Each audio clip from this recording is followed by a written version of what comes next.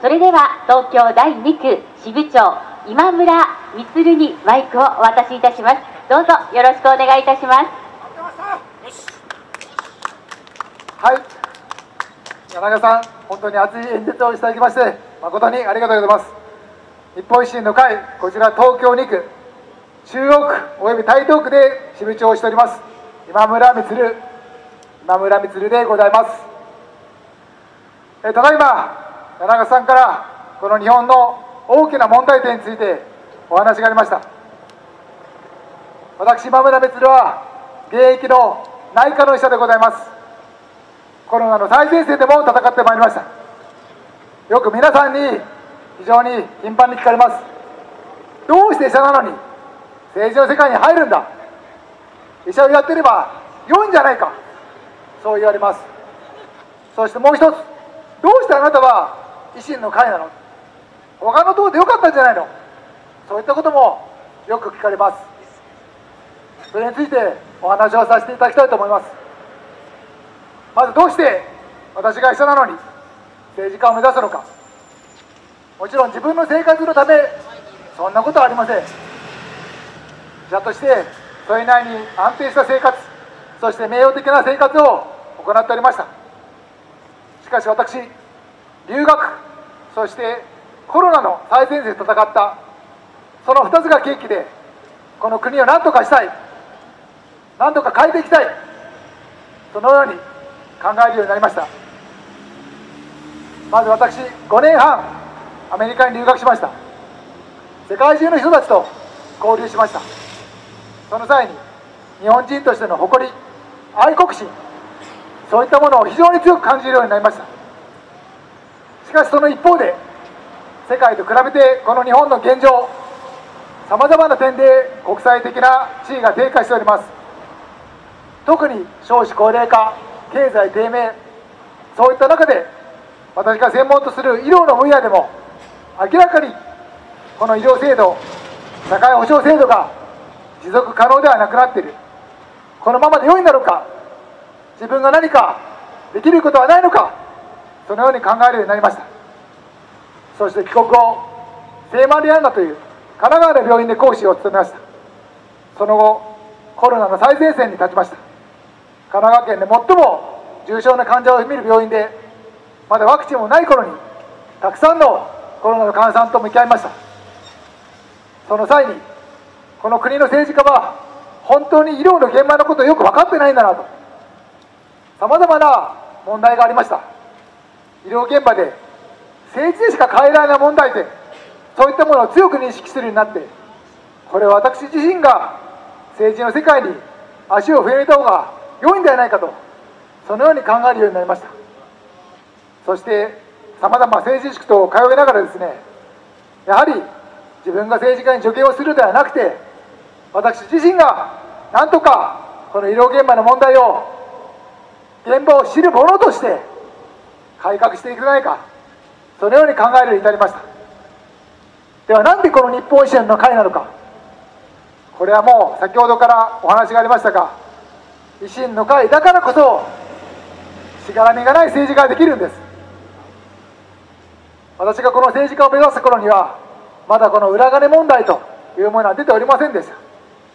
しかしその頃私は自民党の方々たくさん知っており、ここはもうしがらみまみれで自民党では変えられないんだなと、そのような結論に至ってご縁があって維新の会からこの国政に名乗りを上げる、そういった形になりました。日本維新の会は企業団体からの献金を一切受けておりません。また旧文通費と言われるお金も領収書すべて公開しております。他の党はいかがでしょうか。そういう企業団体献金やめた方がいいよねと言いながらも、実際まだ受け取っているところばかりです。文通費の領収書、本当は先の国会で公開するはずでした。しかし先送り、その問題も解決することなく、今回の解散総選挙です。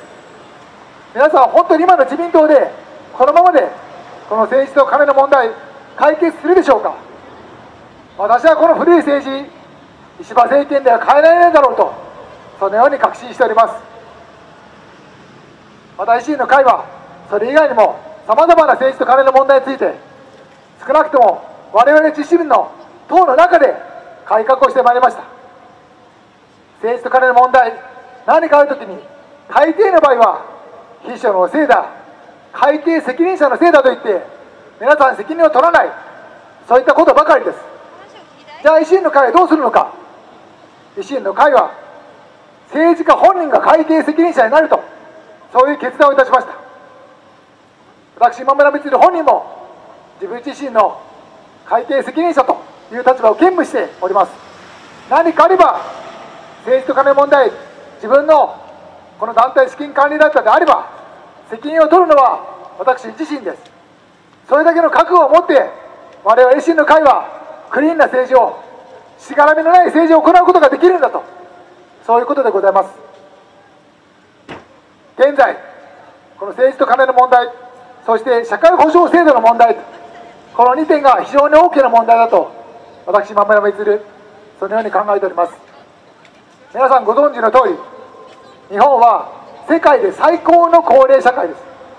高齢化率 29%、65歳以上の方々が日本の人口のおよそ10人に3人と、そういう社会です。これは世界でも最も進んだ高齢化率です。この高齢化率年々上がってきております。近い将来におよそ10人に4人が高齢者になると、そのように高齢化が進行してまいります。高齢化が進むと何がいけないのか。必ず日本全体の医療費がそれだけで上がってしまうんです。また介護の費用もそれだけで上がってしまうんです。こうして高齢化が進み、また少子化が拍車がかかって進行しております。この高齢化が進むと医療費が上がり、介護費が上がり、そして皆様の賃金が、実質的な賃金が上がらず、ここ30年間上がらずきて、しかもこの2年間はなんと下がってるんです。皆様自分たちの賃金が上がらずに下手をすると下がってしまう社会、そういった社会で安心して結婚して子供を産み育てることができるでしょうか。私はこれこそが少子化の大きな問題の一つだと考えております。そのように今の少子高齢化、経済低迷、医療費介護費の増大、そして皆様の賃金が上がらず少子化に拍車がかかる悪循環に陥っているんです。この悪循環を断ち切らなければいけない。そのためには当然少子化の対策必要です。経済の活性化も必要です。しかしこの社会保障制度、医療制度にメスを入れる必要があるんです。この医療制度、私はさまざま問題点があると思いますが、少なくとも世代間で医療の格差があると、そのように考えております。どのように格差があるのか、皆様ご存知の通り、年齢によって自己負担の医療費の割合決まっております。70歳を超えるか75歳を超えるかで1割2割3割と、それに手取りの収入によって決まってくるところもあります。しかしそれ以上に高額療養費という制度があります。これが70歳の壁を超える超えないで非常に大きな差があるんです。そして実際に私の患者さんでも若い方が良い医療を諦めて高齢の方が高価な薬剤を使うと、そういったことがままありました。私実際に大学病院でたくさんの方を見てまいりました。専門とした例えば関節リウマチ、良いお薬、生物学製剤というお薬があります。月々薬剤費だけで10万円です。それが自己負担、若い方は3万円、月に3万円、それが続く。そんなお薬高いよ、なかなか使えない、子育てにお金がかかる、そういって良いお薬を諦める方がたくさんおりました。一方で高齢者の方々、月々1万円、そんなにいいお薬か、じゃあ使いましょう。高齢者の方ばかりがそういった良いお薬を使ってしまう、そういったことが今リウマチのお話でしたけども、さまざまなところで起きているんです。例えば若い方ががんになった場合と高齢者ががんになった場合、高齢者の方の方が気楽に良いお薬を使えるんです。本当にそれで良いでしょうか。